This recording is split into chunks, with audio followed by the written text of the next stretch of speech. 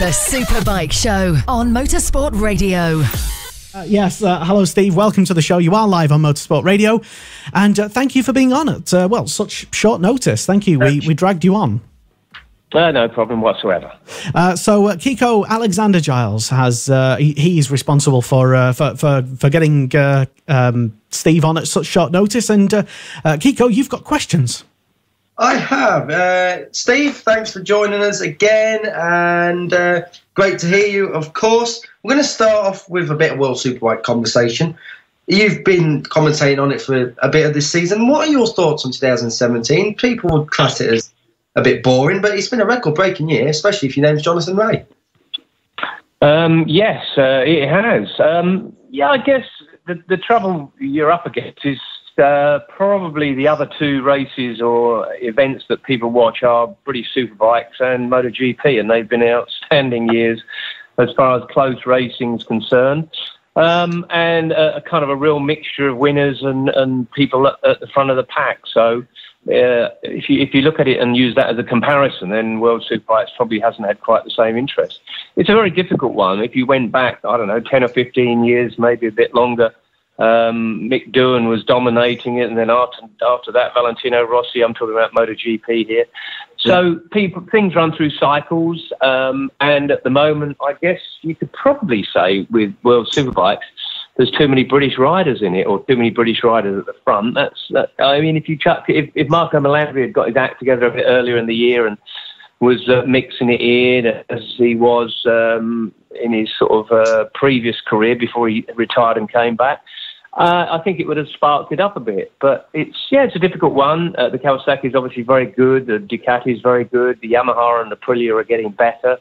We've just gone through a couple of years where there's been 3 or 4 guys that have been out in front, and it's left it not quite as exciting as we'd have wanted it. But I don't think that will last for long. Do you think the amount of British riders in the championship is affecting not only the British audience but a worldwide audience? Because if the other countries that are watching around the world haven't got a rider to cheer on, well, why would they want to tune in the first place? Do you think it's having a knock-on effect across the world? Yeah, I think it probably does a little bit. We've been through periods where there's been nothing but Spanish riders at the front, and we probably get a bit fed up with that. I think, it's unfortunately you turn World Superbikes on, and it could be turning British Championships on, I guess, when you talk about the way Jonathan and Tom Sykes and Chaz, those guys are in there, and they seemingly have been for the last couple of years right up the sharp end. We do need some other riders, but we need some faster motorbikes, and it's a difficult one. I guess you're going to talk about the rule changes of what they're trying to do, and they're trying to penalise the fast bike. But that's kind of happened, I guess, in lots of forms of racing over the years. People keep changing rules and regulations, trying to find a level playing field. But I'm not sure if you ever do. You might try to, but generally the bigger your, fatter your checkbook is, the faster you're going to go, and you can buy the best riders, the best technicians, and have the good motorcycles. It's very difficult to stop that happening. Absolutely. 2017, though, I think has improved a little bit, because we've had Yamaha absolutely near at the front, and Leon Camia's been a lot more competitive on an MV Augusta. But people still think it is boring. Now, do you agree that it's boring, or do you look for other dynamics to maybe focus on? No, you'd be an idiot if you call it boring, because watching guys of that talent and ability and riding motorcycles with 220 horsepower sliding around and things is not boring as far as I'm concerned. Watching Formula One is boring because nothing happens. But truthfully, the races haven't at times been as exciting as we would have liked. And I guess you're going to have to say that Jonathan Rea's dominance really has sucked some of the fun out of it, but you can't stop him from doing that. He's a hugely talented rider on one of the best bikes out there, so he's dominated the series this year. But the Super Sport has been really good. Super Stocks has been really good. As far as the whole meeting's concerned, I think Superbike's really good. I quite like the Saturday-Sunday event. It gives you 2 days to kind of suck up the atmosphere and what's going on. I certainly wouldn't call it boring, but yes, there has been a certain amount of dominance there, certainly the first part of the year from Kawasaki. And it's nice now, as you just said, to see the Yamaha getting faster, and I think the Aprilia is ready to turn the corner as well. Absolutely. Are there any advantages that World Superbikes has over MotoGP? You alluded to the comparison between the two earlier, with MotoGP having loads of different winners at the moment. But what has World Superbikes got that maybe MotoGP hasn't? Is there something that makes World Superbikes maybe in one way a little bit better than MotoGP? Well, I guess from a manufacturer's point of view, if I'm Mr. Honda, Suzuki, Kawasaki, whatever, I would like they're showing their wares a lot more. There's no doubt that the manufacturers in MotoGP, it's the premier class, and they want to be in it, of course, as does F1 and Mercedes and Renault and people like that making engines.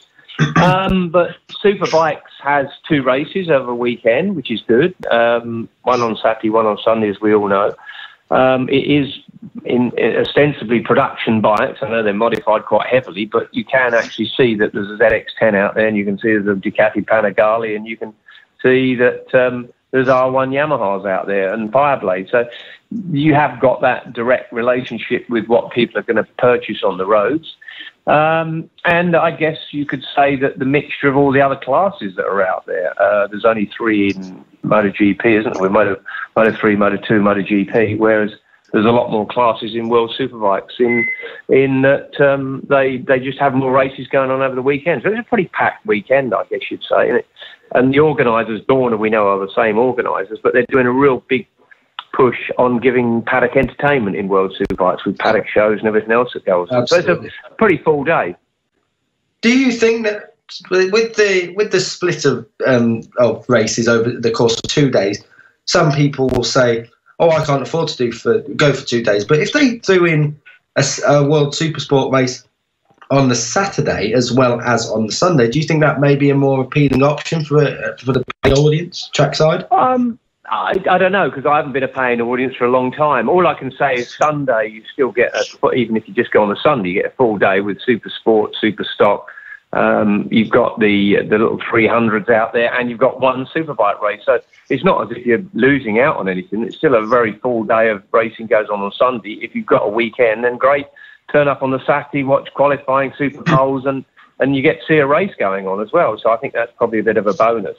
And I guess Superbike, unfortunately for Superbike, they've had some of the wind taken out of their sails when it went from 2 strokes to 4 strokes in MotoGP. Superbike was there, been there a long, long time. 1988, I remember being at the first race at Donington Park, which was the 4-stroke. Back then it was all 2 strokes. So there was a big difference, there's a massive differential between the 2 classes. Well, in lots of ways, MotoGP has sucked up some of Superbikes because the bikes aren't dissimilar in the fact that they're 4 cylinders, 1,000 cc's, 4-strokes, with a kind of a similar type of package out there. Okay, one is it hasn't got the same restrictions, and they are the ultimate machine in MotoGP. So yeah, they've actually kind of in somehow evolved to a much closer championship, the 2 of them. Okay, that's an interesting point. Moving on then.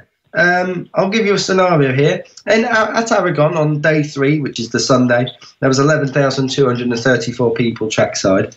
At Jerez on race day, which is Sunday, there was 11,022 people trackside. So with them figures in mind, the Spanish rounds are the lowest attended championship rounds across the whole season so far. We haven't got to Qatar yet. But it's owned by a Spanish organisation, which is Dorna. So, with both of them being the lowest attended rounds, why is that? What's going wrong for World Superbikes in getting people trackside? Well, Spain has always been very orientated towards MotoGP. It's got their superstars in it, all their top riders, and it's kind of, I guess, dominated in some ways. I haven't got the figures in front of me. If you took all the classes, I suspect that Spain is the biggest nationality in MotoGP, and it's always really been that way. But I can remember, again, if you went back a few years, back in the UK, I think World Superbike's got more than MotoGP. I don't know. You can't force people to go. I guess when they've got, the trouble with Spain is, how many's it got? 4 MotoGP races. It's got Jerez, it's got Aragon, Valencia, and Catalonia. So there's 4 rounds in Spain anyway. And I guess people can only go to so many races. And if you want to go to the top end and see your your big heroes like Danny Pedrosa and Marc Marquez and Valentino Rossi, that's the one you're going to have to go to. And, let's face it, World Superbikes, no matter how you want to sugarcoat it, it's still Division 2. MotoGP's Division 1. Absolutely. Okay, so just sticking with that point, if you took a Spanish Grand Prix off MotoGP, would that benefit the World Superbike attendance trackside, or do you think it would stay the same? No, I don't think it would. I don't think the Spanish have ever truthfully embraced World Superbikes. I don't really know why. I guess that the fact that they've sort of evolved with the two strokes, and Spain used to make ball tacos and bits and pieces, and have had manufacturers out there that have made machines that have been in MotoGP. No, I just don't think that the Spanish probably have embraced World Superbikes. That's it. But it isn't the case in a lot of other countries. We certainly had a big crowd. Unfortunately, the weather wasn't very good in Magny-Cours in France and places like that. And I think we will get a big crowd if it gets back to Donington Park and places like that in the UK. Yeah, just while you're on the Donington Park, I think in 1999 the figures for the Grand Prix was 15,000, and then for the World Superbikes there was 90,000 people that turned out to watch World Superbikes there. So do you think that it could change in the future and we will get the masses of fans going back to watch World Superbikes like it was in its golden well, as I say, things evolve, and I guess if Valentino Rossi retires from MotoGP and another couple of seasons in World Superbike, that could certainly boost the numbers. I'm not saying he's going to, but who knows? Stranger things have happened. And yeah, as I say, you just never really know. Things turn around and evolve a great deal. We're still waiting to find out where MotoGP is going to end up in this country as well, which is another interesting discussion. But never say never. I just think that the fact of the matter is, no matter what you say, MotoGP is the premier class. And if you looked at it in the car world, and I'm not trying to put any real comparison there, Formula One probably gets 10 times, 20 times more than any other form of car racing. If you look at things like GTs and Formula 3s and Formula Electrics or whatever, no one goes and watches it at all. So it's only really Formula One where people go and watch it. Whereas we do have classes where still lots of people go. I would say, I'm not a circuit owner, but I would say that British Superbikes is the biggest earner for all the British circuits in this country. It's the top event and it gets the biggest crowds for anything. I'd absolutely agree. At Donington Park, again, we'll use the Donington Park example, there was more people at BSB than what there was at World Superbikes. But moving away from the crowd then, obviously yesterday the World Superbike rule changes came out at long last. What do you make of them for next season? Well, there's an element of ambiguity in it, in that they haven't really, they said there's going to be some limits, but I don't think they've actually specified exactly what they're going to be and when they're going to be, because I think it changes and it can, Scott Smart and the team around him are going to kind of look at things and I guess start imposing the odd penalties, whether that's revs or whatever. And that happens in certainly in touring car racing. I know in British touring cars that they have weight penalties and all sorts of things going on. It's tough. And if I was Kawasaki and Ducati, I wouldn't be very pleased because they're putting more effort in. It's a bit like, probably not many of the listeners out there would play golf, but I do play a bit of golf. And basically it's like saying an 18 handicapper can play with a 2 handicapper because you get more shots given to you. So it evens it out and it makes a good game of it. That's never really been the case in motorcycle racing over the years, but maybe that's going to have to happen. Maybe we need to do things to make a show out of it. And it is a show. It's competing against lots of other events that take place week in, week out, whether you're in Spain, Italy, France, Germany, or wherever. Motor racing and motorcycle racing has to compete with other exciting things that take place. So maybe you have to make a show out of it. I don't know. It's a real difficult one. I personally don't like penalties, but if people don't turn up and watch it and it's the demise of Superbikes, you have to change things.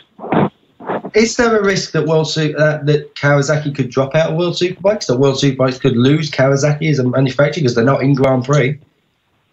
It's not impossible again. My concern has always been with motorcycle racing when you're in top level is when you start taking away certain technical elements of it, the manufacturers will eventually disappear, because most motorcycle racing over the years has been to develop better road bikes. That's one of the things that does happen. There is a direct correlation between racing and road bikes. People sometimes forget that the Japanese manufacturers and Ducati and the Europeans, for that matter, they don't go motorcycle racing because they love motorcycle racing. Truthfully, their budgets come from selling the bike. So if you're not careful, it's the tail wagging the dog. And if you take away all the electronics maybe from Kawasaki in World Superbikes, they're going to say, well, hang on a minute, we budget. We use our research and development budget to go out and race and produce better electronics and better engines and better lubricants, the same with the oil companies and everything else. It's a test bed, and so that's what you have to be careful, that you don't go and upset people. So they say they pick up the toys and go home with them, because if it's not a test bed and they're not developing it, then why should they bother chucking millions of dollars into it? Good point. Got a question here from Sarah Chambers. She wants to know, will these World Superbike rules stop Jonathan Rea from winning?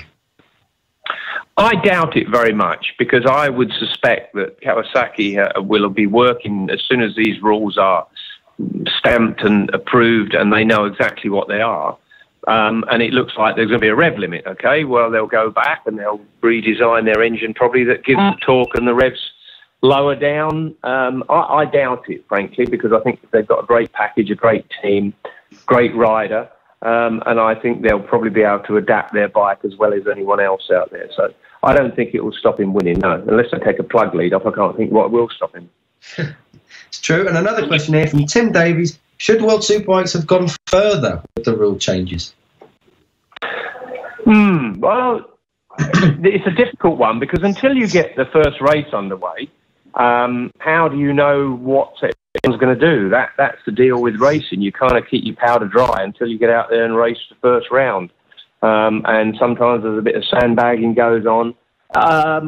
No, I don't think it needs to change that dramatically. What I'd like to see is the other manufacturers putting more effort into it, and I'm talking about Yamaha and Aprilia, to get out there and possibly improve to bridge the gap. I'd rather see them getting better than bringing the top ones down. That's personally what I'd like to see. But again, you can't force manufacturers to go and spend lots and lots of dollars on their superbikes if they're already budgeting and spending it in MotoGP. So they're stretching themselves all the time. Absolutely. If you was a race organiser or director, what would you do to make the racing a lot closer? I do think that I would possibly, I'm not saying it brings it closer, but I think I would, in World Superbikes, I'd have a pace car. Again, not a big fan of them, but it works in British Superbikes. It stops races being stopped when it's televised. It keeps the action going. And on occasions, it closes the pack back up again. I think that's one thing that they probably should look at. It works very well in British Superbikes. I can't think why it wouldn't in World Superbikes. Other than that, I guess what you have to try and do is do a bit of a Bernie Eccleston, and that's be the ringmaster and try and make sure that you swap riders around onto bikes around that somehow will make it a more even match, which might mean trying to get budgets for a lesser team that can afford a better rider. That's probably another way of trying to sort things out. You have a look at what the packages are and really try and match it all up to make sure that you've got some close racing. But very, very difficult, as I say, until we get the first and second races maybe underway next year. Who's going to know what package is going to work and what doesn't? Absolutely. Back to you, though, as a person, as a commentator, presenter, what will your plans consist of in 2018? You're the voice of the Northwest 200. Is that in your diary? Yeah, it's a long way in advance. I suspect that for 2018, I'll certainly be doing Northwest 200 TT, Classic TT, maybe some World Superbikes, but I'll be racing myself in some classic races. I'm booked to go out to New Zealand and Australia in March doing that. I'll probably be doing 10 of my theatre shows, the Mad Tour, and lots of after dinner talking, hosting different events. I pretty much most weekends I'm busy doing something. Okay, talk to us a bit more about the Mad Tour. So for people that are unfamiliar about it, what is it and what can they expect to find there?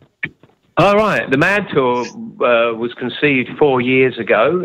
It's called the Mad Tour because my daughter hosts it, and it stands for My Adolescent Dad, MAD. and she has had to endure my childish behaviour for, I better not say how old she is, but 20 plus years. And it's really stories about what used to happen when you could do daft things, when PC stood for pulling crumpet as opposed to politically correctness nowadays. And it's back in the 70s and 80s when we used to go racing at weekends and muck around the rest of the time, whereas now everyone goes to see the physio or goes to the gym or see the dietitian or whatever they do. And it's a 7-day-a-week job, where ours was Friday, Saturday, Sunday, and we had the rest of the time to muck around. So, yeah, it's probably what I call the halcyon periods, dangerous periods, don't get me wrong, but it was times when we all travelled around, known as the Continental Circus, having a lot of fun and enjoying ourselves. So really, it's going back in time, really. Could be called the good old days even, but it's a fun evening, guaranteed, 2-hour show at theatres around the country. We'll be coming your way sometime. Oh, that's good. That's good. Does some of that mucking about involve something in Macau about a? There's lots of mucking about. Macau definitely falls into that category. So does being a doctor on a plane. So does blowing up toilets. So there's just things that used to happen. Trouble followed me around a little bit, I'm afraid. Oh, I'm sure it does follow you around. We've got a quick question here from Tony Scott, who did run the Moto2 outfit in British Supersport. How do you feel about Moto2s being introduced to British Supersport within BSB? Do you think that's a good idea? I guess it's down to costs, really. It seems as though Supersport is disappearing. I'm not really too sure why, because it's always been some great racing. I guess it's down to manufacturers not making that class of bike now. Someone made a suggestion the other day, a friend of mine, about what about having 750s, because maybe that's a category that we could find enough bikes to get involved with in a 750 class. All I can say is, I think as long as we've got competitive bikes out there and riders that can ride them to the maximum, then it doesn't really matter what CC they are. I'm just a bit worried that Moto2 would be way out of the budget of some people. Certainly it'd be a higher budget to start again than Supersport is at the moment. So whether or not you can find enough teams that have got the budgets to do that, I have no idea. The other thing that we didn't mention is, I wish to God, for God's sake, we could have some sort of uniform class with the world, really, so we could have more wild cards, because that is something that we used to love seeing when we went to different countries, particularly the AMAs in America, and certainly British Superbikes over here, and German Superbikes when we went to Germany. So it'd be nice to have at least 5 or 6 wild cards at each round. Yeah, because that was, again, a unique selling point for World Superbikes, that World Superbikes would rock up at Brands Hatch and Shane Byrne could go and win a race as a wild card, and likewise for people like James Hayden and John Reynolds. It was a really big event, and it was kind of like a weekend event where lots and lots of people gathered to watch like their heroes. At one point, Brands Hatch World Superbikes was the biggest sporting event in the whole country. So, do you think? Do you think? Well, I think that's but to do that, we have to get some sort of uniformity with regulations, because at the moment British Superbikes is way away from World Superbikes. So the bikes that we've got here wouldn't fit into World Superbikes, and I guess the IDM in Germany probably doesn't, and certainly the AMA, which is not called AMA now in America. What's it called? Moto America, I think they run pretty much standard bikes. It'd be cool if we could get some sort of complete uniformity of superbike racing throughout the world. That would make life a lot easier. Yeah, that really would. Finally, on my list of questions, we'll just check the comments shortly. What is your autobiography about? Because when I gave you a present at Snetterton, and we'll talk about that again after, actually, what's your autobiography about, and is it coming out soon? Is it on the horizon? It's due to be out in May. I haven't got a date at all, but sometime in May next year it's due to be out. We're still working on a name for it, but it's pretty much same thing. It's not a great deal about racing. It's about the things that went on in between the racing throughout my life of 43 years without a proper job. So it's very much about the life and times of what went on back in the good old days that I said about earlier. So in some ways it's a bit weird, really, because often books end up in the theatre. Well, my theatre show is going to end up in a book. But obviously, there's a great deal more in the book. It's something like 80,000 words, so it's going to be a proper read. It's out in May, and I'll probably be in prison in June. We look forward to seeing you there. Wandsworth, I guess. When I saw you at Snetterton, how is your remote control mouse going along? Just explain to people about the remote control mouse for those of them who don't. It's going really well. It actually ended up in Burnham-on-Sea at one of our theatre shows last weekend. Scared the shit out of my daughter. It went on tour, and as she was coming out onto the stage to introduce the show, it came flying out from behind and frightened the life out of her. So it's going really well. It's definitely going to end up at the NEC Motorcycle Show. It'll be on the stage there.